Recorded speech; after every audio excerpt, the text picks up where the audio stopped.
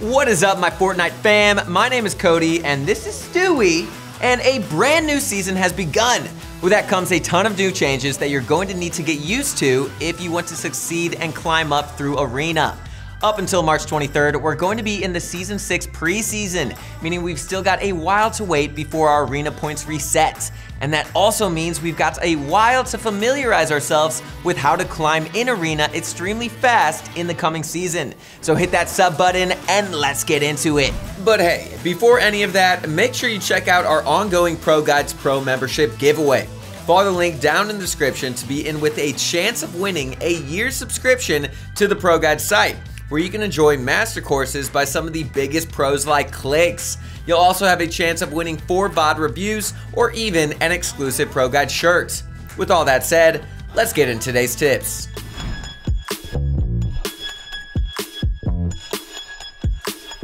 As with any of the new Fortnite season, there have been a whole bunch of changes to the Fortnite map. Though this time around, those changes are actually pretty straightforward. In Chapter 2, Season 5, the center of the map was made up by a sprawling desert, filled with rotation tools like sand tunneling and consumable teleporting rocks. In Chapter 2, Season 6, you better get used to walking on foot, because all those high-speed rotation options have been taken away. This season, most of the map changes have been isolated to the center of the map so far, with a couple of new POIs being added to the area alongside some changes to some pre-existing POIs. A huge step in dominating any season, including the current one, is to understand the new changes that have happened on the map so that you can use them to your own advantage. Basically, you should make it your priority to familiarize yourself with every single new POI on the map, especially since they're focused on the center of the map where you're going to be rotating a large majority of the time. These POIs include the Guardians of the Woods, the mountains, the bay, the sea and the fields, as well as the Primal Ponds, the Spire, Colossal Crops, and the Bony Burbs. Some of these POIs are simply changes to pre-existing POIs. For example, Salty Towers became the Bony Burbs, but it is still important to land at all of them early on in the season so that you can understand all of the changes that have been made. It seems like a pretty obvious concept, right? Familiarity with the new map and terrain changes on it are extremely important with the current state of competitive Fortnite. Right now, being able to score a good and uncontested landing spot in Fortnite has proven to be essential to success in tournaments. And the same can be said for Arena. By taking the time early on in a season to master and familiarize yourself with the brand new landing spots, you'll increase the number of drop spots you're comfortable with. That'll give you a competitive advantage.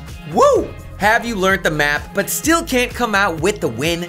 Head on over to ProGuides.com, where our coaches will bring you up to speed with everything you need to know in Season 6 so you can improve fast.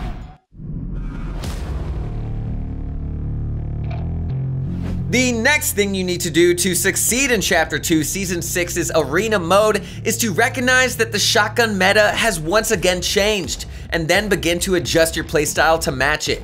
In Chapter 2, Season 5, the shotgun meta was changed drastically. Pumps were removed, and the shotgun pool consisted of charged shotguns, tac shotguns, lever action shotguns, and the powerful Dragon's Breath shotgun. But just like when Chapter 2, Season 5 was added to the game, Chapter 2, Season 6 has changed everything all over again. In this season, all 4 of the previous shotguns have outright been removed from the game. Now, I don't know about you, Fortnite fam, but this might just be the most drastic change we've ever witnessed when it comes to shotguns in Fortnite history. The shotgun loot pool has done a complete 180, bro. First off, the pump shotgun is actually back in Fortnite. The addition of the pump shotgun is absolutely huge. It was one of the biggest questions most players had going into the new season. This new pump is pretty much the same old Chapter 2 pump that we've come to know and love. It's not as strong as it used to be back in Chapter 1, but it is still no slouch. Other than the pump though, we've got 2 new shotguns that have been added to the game. There's the Primal Shotgun and the Makeshift Shotgun. The Makeshift Shotgun is a pretty interesting one. It only has 2 shots and works pretty similarly to a pump, but it isn't as bad as it sounds. Using crafting items, you can upgrade it into either a pump shotgun or a primal shotgun. The primal shotgun is a different beast altogether.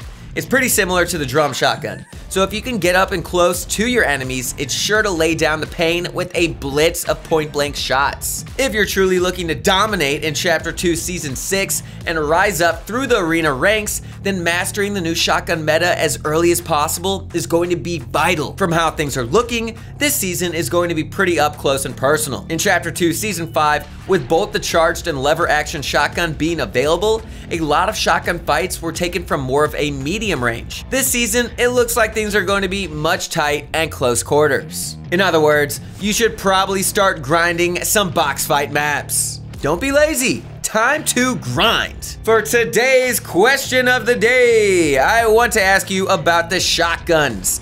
Do you think Epic made the right move by taking out every shotgun from the past season? Or do you think the Fortnite meta is now going to be ruined beyond belief? Let us know in the comments down below. And oh yeah, we will be reading every single one of them. The next thing you need to learn in Chapter 2 Season 6 if you want to dominate and rise up through the ranks of Arena is the brand new ways that you can use the gold you earn through completing various NPC quests. Gold, which was added in the previous season, seems like it's going to be a staple mechanic going forward through the seasons. Only now, it is even easier to acquire. One of the biggest changes to gold this season is its availability. In the last season, you were pretty confined when it came to acquiring gold. If you didn't find it on the floor, you either had to pick it up off eliminated opponents or through activating NPCs throughout the map. Now sure, the activation of these bounties hasn't changed at all, but it's definitely easier to acquire gold. In this season, there are a load of new NPCs hidden throughout the map, and a new variety of bounties ranging from farming materials to hunting wildlife can be completed. It's now easier than ever to find the gold, which is pretty good because there are also some new things to spend it on. For example, some NPCs now actually let you disguise yourself as a prop for the right amount of gold, which seems pretty busted. There's a bunch of NPCs out there, so who knows what some of them might be offering for the right price. What we do know is that if you want to dominate and get as high as possible in Chapter 2 Season 6's Arena mode, then you need to familiarize yourself with all the new bounty systems, as using them will prove vital in coming out on top.